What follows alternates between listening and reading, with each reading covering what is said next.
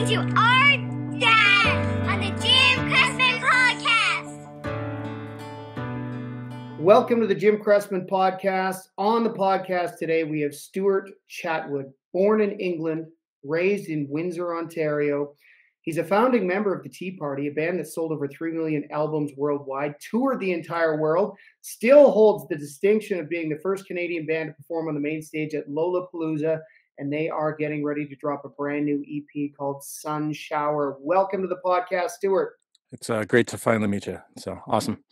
Good to meet you too. So first question I wanted to ask you, growing up in Windsor, and I know that the rest of the members are from that city as well, did the geographic proximity of Detroit affect the genesis of the sound of the Tea Party as you guys were developing your very proprietary sound, which went on to, of course, be renowned around the world?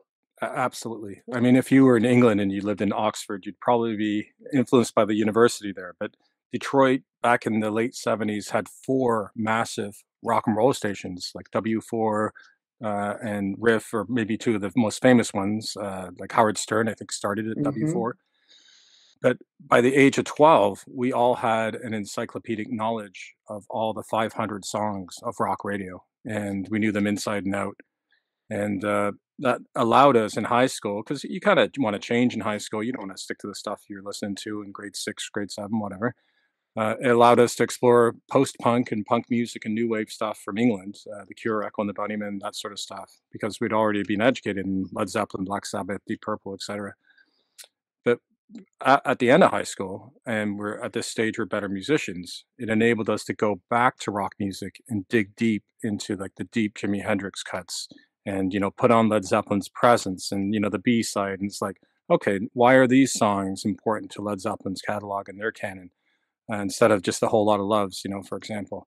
So it really rounded off our education, just knowing, performers like Iggy Pop. I mean, so many musicians have copied Iggy Pop. I mean, Iggy Pop is classically infamous because people might not know who Iggy Pop is. But if you show him on stage and then show a modern singer performing like Iggy Pop, you'd be like, now I get it. Now I know why Anthony Kiedis does that. Okay, Iggy Pop did that in the early 70s. So it all kind of makes sense. And then Alice Cooper, it's in the DNA in Detroit. I mean, there's a reason Kiss records, all their live records there, and Detroit Rock City, it's known around the world. They make cars and they make rock and roll music. So definitely made it into its way into our DNA. I love that you talked about the B-sides too. I think one of the downsides of our industry migrating to more of a singles-driven world is that we've lost the depth of an overall album composition and the analysis and the well-roundedness that comes with that. Yeah, I mean, we always tried to have an epic song on our records, like a 7-minute thing. When we recorded Edges of Twilight in Los Angeles with Ed Stasium, who did the Ramones and Living Colour, the rock band, not the comedy show, but it was still analog in 1994, December 94, and we had to get 3 tape machines synced up because we were into like 60 channels of audio throughout that entire song. There was timpani, there was world music instruments, there was everything. But we took it on as a challenge, and that was always the centerpiece of our records. And then we'd go off on tangents and divergent, directions musically. But a song like that, to try and get that on radio, give me a break. It would need to be chopped up and destroyed. Fortunately, Much Music was still a thing, and we made this beautiful video in sepia tone with Curtis Wayfritz directing. He won an award for it. So luckily, we still had to edit the song down, but not too much that it was ruined. But luckily there was that outlet for people to hear that song, and it's still a staple of our live show. But another funny thing, actually, at that session in '94, we had a track with this English musician Roy Harper, and he played with Pink Floyd, and he plays with Jimmy Page quite a bit. And he was kind of like the English version of, I'm trying to think of the first guy that was signed to Apple Records. Was it James, the folk singer from America? Not James Taylor. Yeah, James Taylor, I think it was. Was it? Was he on Apple Records? It was either I believe him. So. Yeah. Okay. So James Taylor or Roy Harper were going to be the first folk signing to Apple, but they chose James Taylor. We might be wrong on that, so we'll be on Wikipedia after this. But so we Yeah. were recording a song with Roy Harper, who we had toured with, and in the studio right next to us was another senior guy recording with a young band, and it was Neil Young with Pro Jam.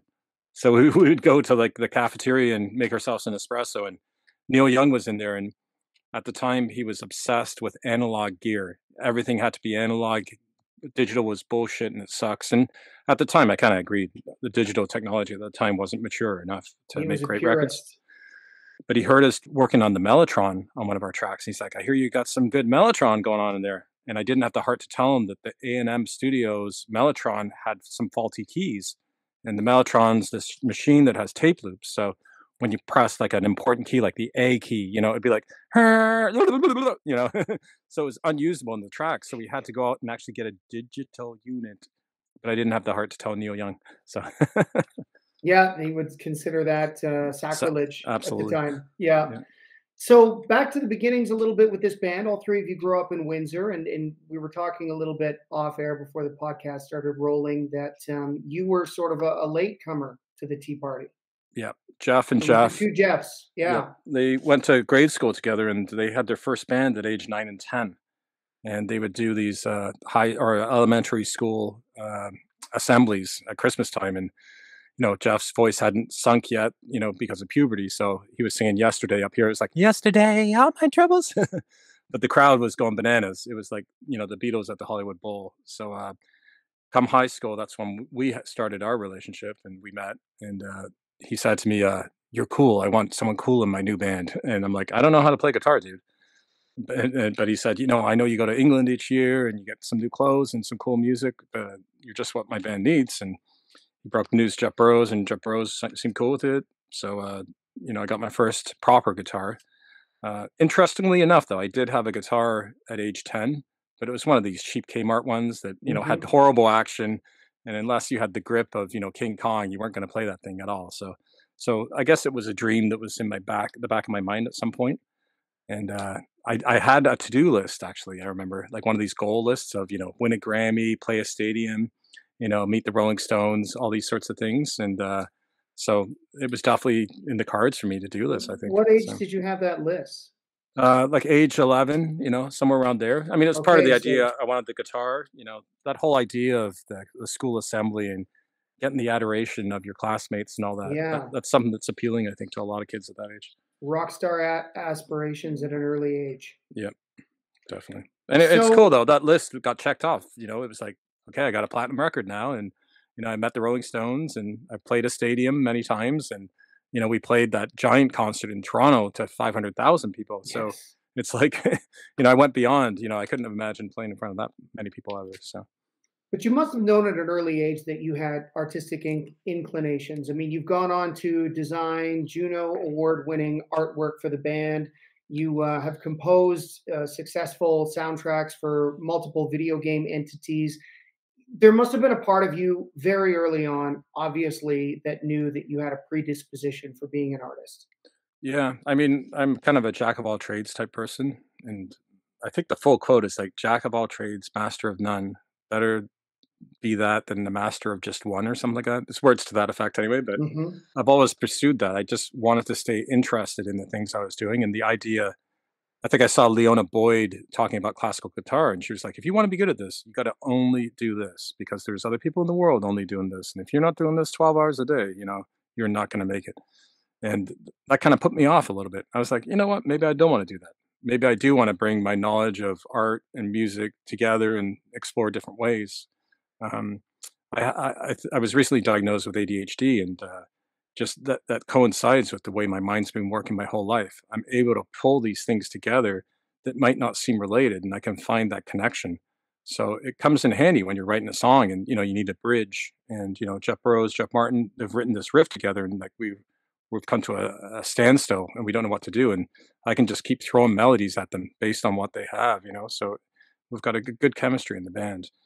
But the soundtrack stuff that came later in 1996. We recorded an EP in Montreal at Studio Morin Heights, the famous studio that Rush recorded all the records at. And the engineer there, he and myself were chatting about soundtrack work and how I'd love to get into scoring video games. And 3 years later, he quit and went to work at Ubisoft on the Prince of Persia, and just called me out of nowhere. And he said, "Would you like to score the music for this exotic video game with a lot of Middle Eastern music and Indian music?"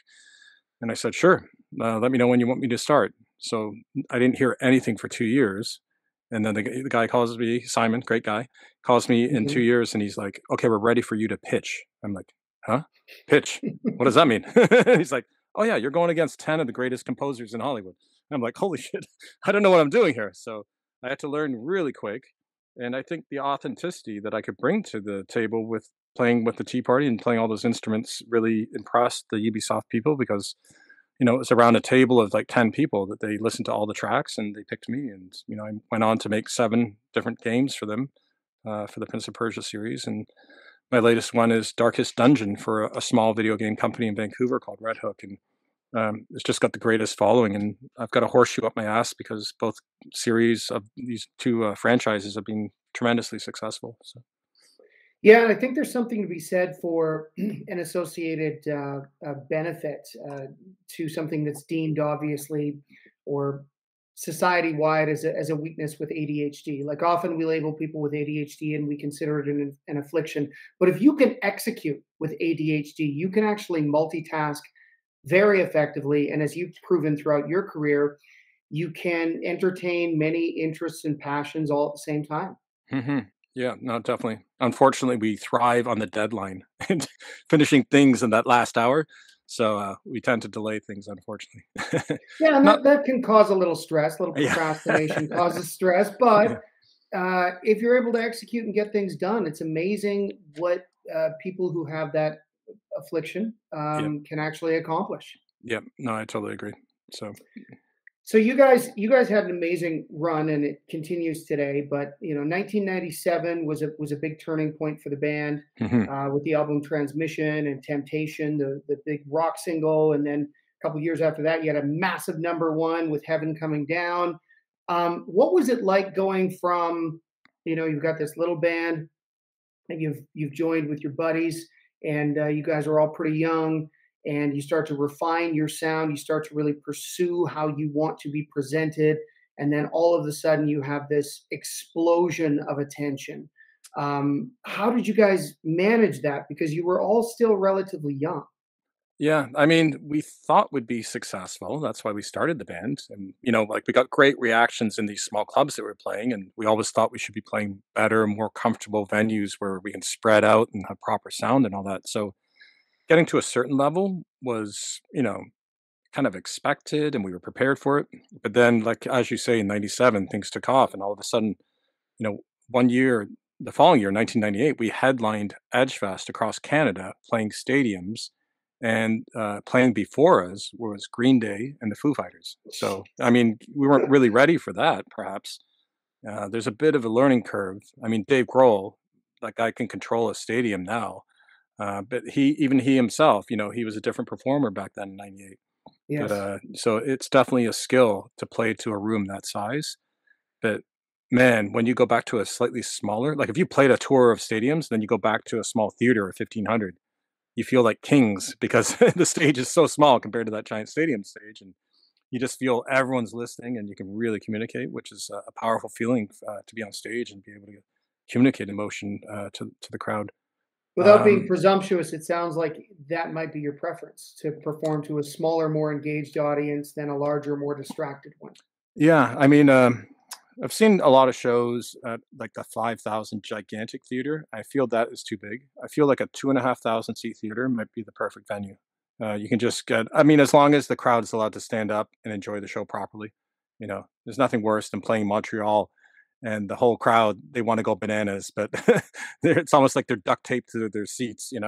Um, so it's nice to have a room that size for proper sound and lights and everyone to hear everything. But yeah, hopefully they can enjoy the show the way they want to enjoy it. So you guys had aspirations for success from the very beginning. Like you said, that's one of the reasons why you joined a band. You started developing this project, Mhm. um, but then things take off. And was it difficult for you to manage that sudden level of fame, even though you had an expectation that at some point you would achieve that? Did it change the dynamics within the band at all? I know you guys are pretty tight and have been for years, and you had been up to that point. But did it challenge you in ways that you feel could um, in a way that you could talk about that actually might help a young developing band who might be tuning into this podcast and going, you know what, these are some things that we better be paying attention to in terms of band dynamics if things explode and we start getting Yeah. a lot of attention rapidly.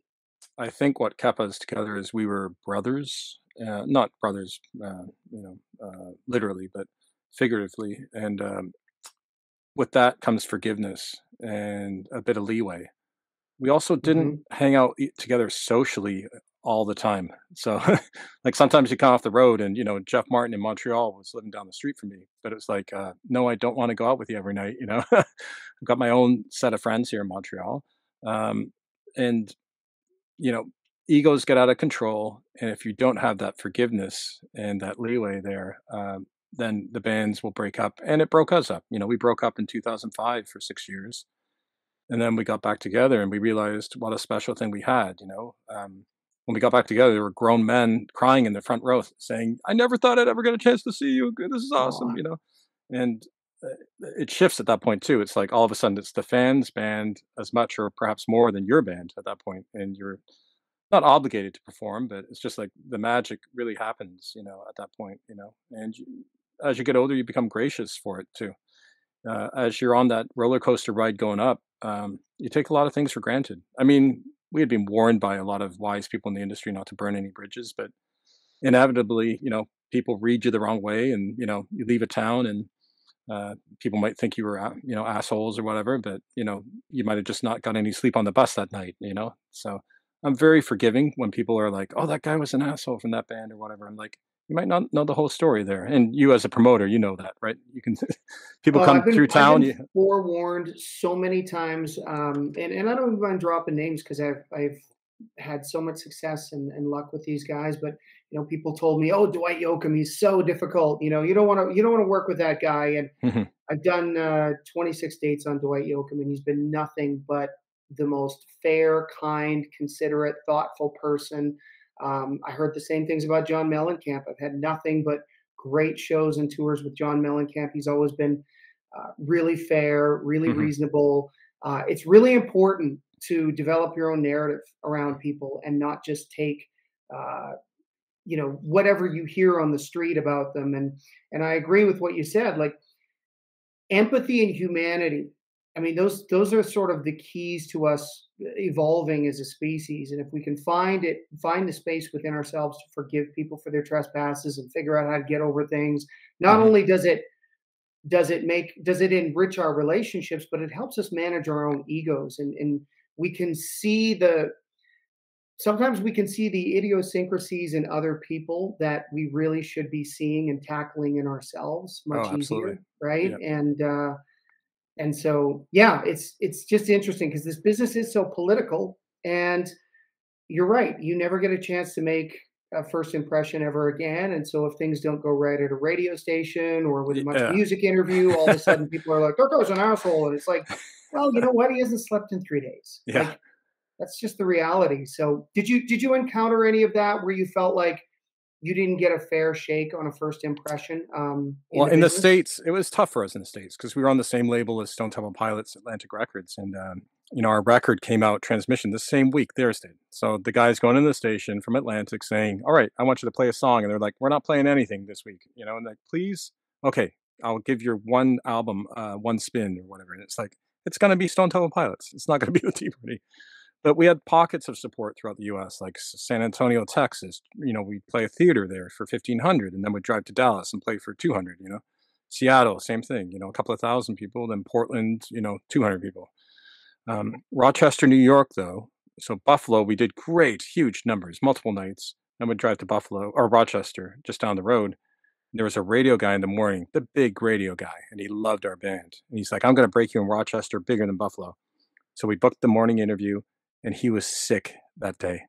So we came in there, and this guy loved all the world music stuff. So I brought them this Indian harmonium, and Jeff brought this Wow.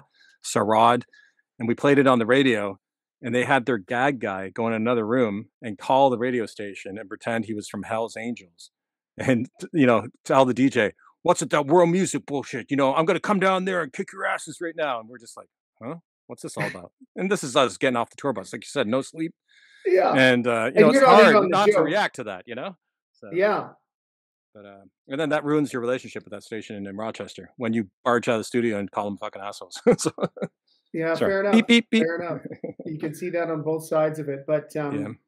you guys also had really massive success in Australia. I mean, that was another uh, part of the world where your music just seemed to really break down barriers and break through and really impact audiences. Tell us a little bit about that.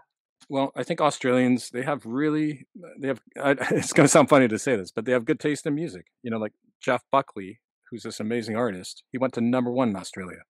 Nobody knows who Jeff Buckley is. If you went to a random person, most musicians and critics know who he is for sure. But that's just an example. And I have, Bjork and all these really creative people went to #1 in Australia. So there's a system there that doesn't copycat America, and they're not beholden to what American stations are played. There's some payola going on in America, and we shouldn't be replicating that by playing, a garbage song that got on the radio because someone gave somebody a bag of drugs or some money. Hmm. But Australia is where we went in 1993, Christmas time, right after a tour of Canada, and the first foreign territory proper for us because we'd done shows in the States at that point. But we arrived, and the national radio station was playing one of our songs, and right off the bat, we did this residency in Sydney. Every second night we'd be doing a gig there. But super cheap cover, and we watched our following grow from hardly anybody. When we left 2 weeks later, we sold out, 600 or 700 seats at a firm ticket price on a Monday night. So, and when we returned like 6 months later, and it was like all of a sudden into theaters. So it was a That's a really, real hard ticket. When you can sell out a theater on a Monday night, that's a real hard ticket. yeah, yeah. So it was a really organic growth. And we shot our video down there. So there was a lot of love shown. And, Jeff Martin lives down there. What better Hmm. testament to, the relationship between the band and that country. Unfortunately, after that, we tried to replicate it in Germany, but the tickets couldn't be cheap. They had to be like, 20 euros or whatever. So people weren't able to, come one week and then return the following week with like 8 friends. It just Too didn't much of a grow. barrier to entry. Yeah. So Yeah. in Australia, our peak was, we did like massive festivals there and playing. I think we headlined a second stage to 8,000 at one of the big festivals. But our own shows, we did like a Horden Pavilion to 5,500 people there.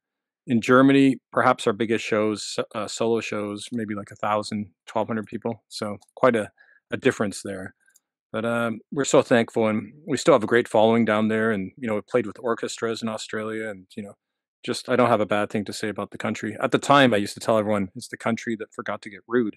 Because people back then were still polite, and it's just different. So. Yeah, you guys came along in an era, and it's always been critical to put in your 10,000 hours of live, but where you could really do that and watch the organic growth uh, almost concurrently with the amount of times that you would perform in a marketplace. And Mhm. now, when I look at technology and how it's affected things, and people breaking on TikTok, I mean, I'm not one of these guys who's doom and gloom about the music industry. I think that the technology and the eyeballs just shift and Mhm. consumption just shifts, and that's just the way it is. And some of it's cyclical, but you guys came along at a time when you could do exactly what you talked about there in Sydney, like roll in there, cheap ticket, perform, build up your reputation as a great band. People would come back and see you, pay a proper ticket price. And there seems to be less and less of that on the developmental landscape for artists these days. What do Mhm. you think will be the effect of that on our industry in the next 5 to 10 years? Well, I think that door kind of closed maybe 2005-ish, somewhere around there, where music television definitely helped us. And that I think of a band like Billy Talent. They might be Hmm. maybe one of the last bands through. I mean, the Arkells, they had a great live show, and I think that helped them break a lot. But I think the barrier to entry now is much lower, so you can get your signal and your song out there. And if it's good, I mean, and this is what I tell many people, you can buy a certain level of success, but to have true success, like an Adele or something like that, you need your disciples. Mhm. Adele probably didn't have to hire a PR company. She probably could have just said, "I'm releasing a new record," and then her disciples would have spread it. Everyone was talking about Adele there back a few weeks ago, and just nobody gets that mind share anymore. No one. I was talking to my wife about Feist, how she was huge in, the early 2000s, and she's still making music, but just it doesn't garner, the attention anymore that it once did, because the world is so divergent now, and there's so many different interests and so many different mediums. I mean, Yeah, luckily, for her, she really broke through with the licensing deal for that Apple commercial. Like yeah, that on a big that scale. really helped her on a big scale. But you're right. Now, same thing can happen. I mean, obviously to a different level of scale, but you can break on YouTube or TikTok or Instagram even, and it's fragmented the star system drastically in our Hmm. business.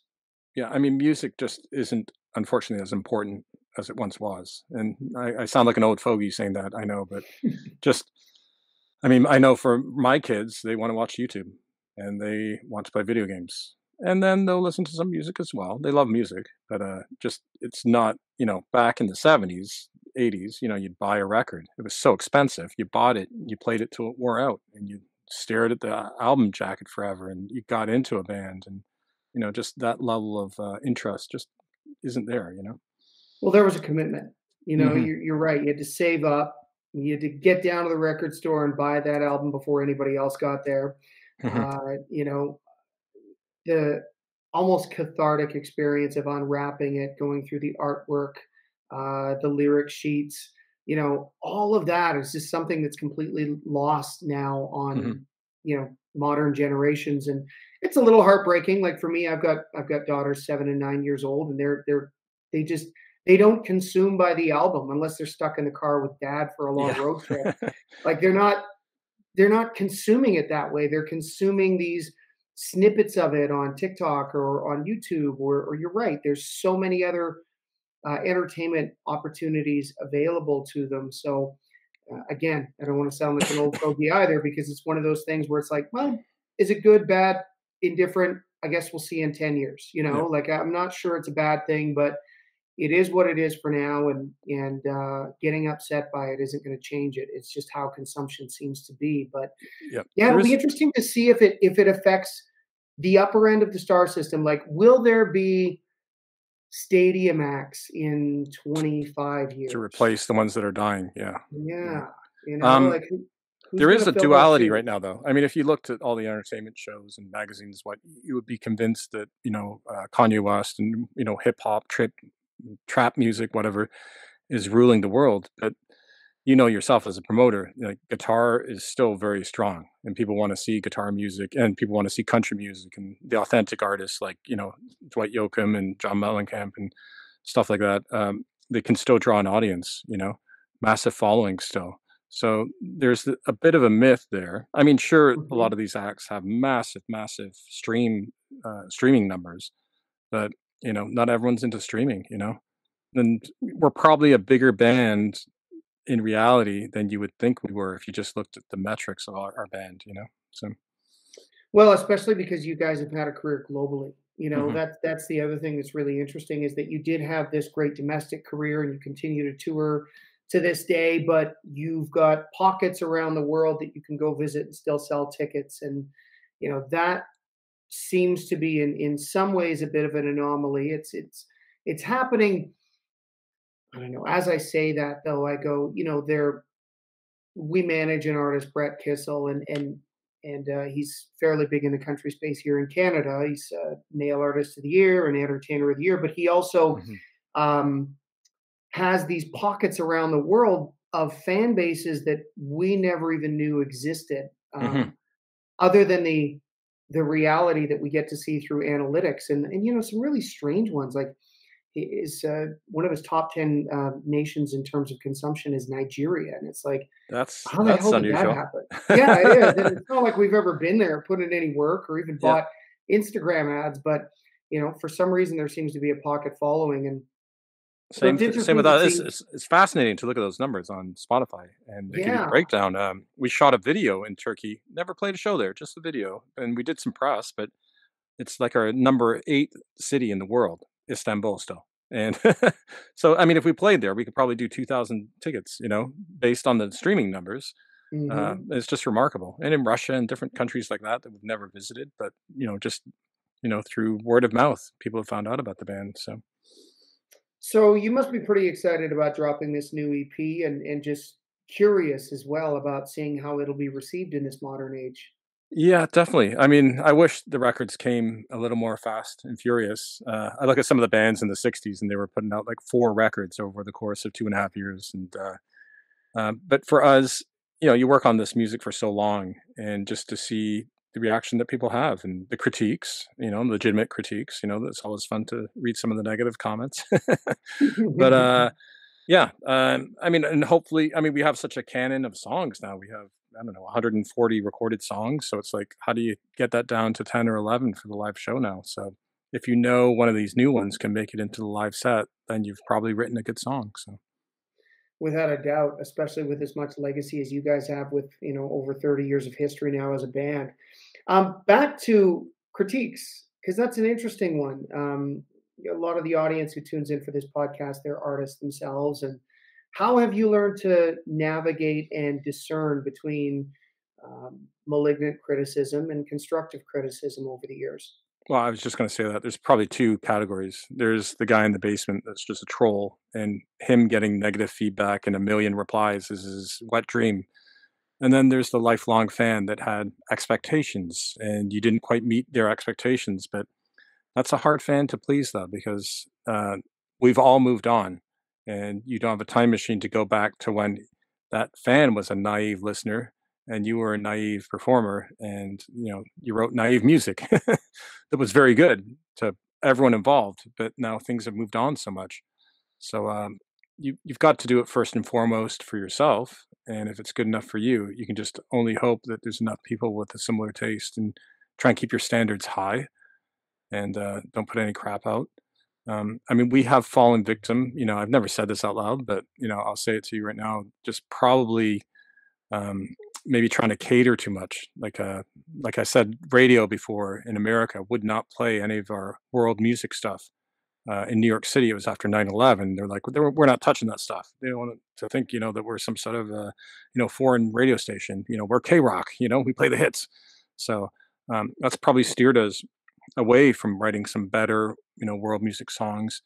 I mean, another aspect of that too is the people that think we're, appropriating, opportunistically world music stuff when we have a different viewpoint. We think we're exposing Westerners to different stuff around the world, and we That think, is such a fucking crazy argument when I hear that from people. It's like, if you're not mocking it, you're not appropriating it. yeah, If I eat Mexican food, just because I'm not Mexican and I enjoy it, it's just as much homage as it is appropriation. yeah, no, So yeah, I'm with you on that. And yeah. It is a gray area, and I understand it's full of nuance. for sure. Like banning Yeah. the Indian or Native American headdresses for Coachella and stuff like that.